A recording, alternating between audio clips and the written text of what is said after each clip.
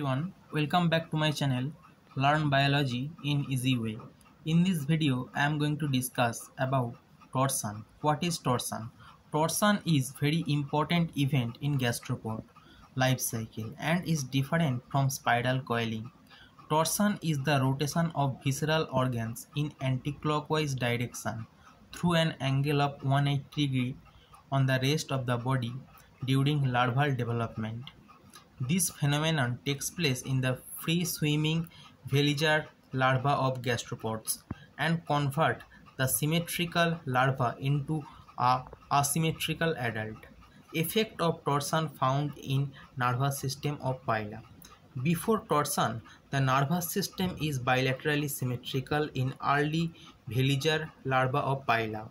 Due to torsion, the pleurovisceral nerve connectives become twisted into the shape of figure of 8.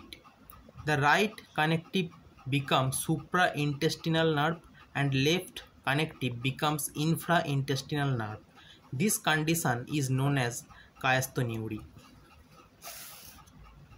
This is the diagram before torsion and this is the diagram after torsion. Thank you.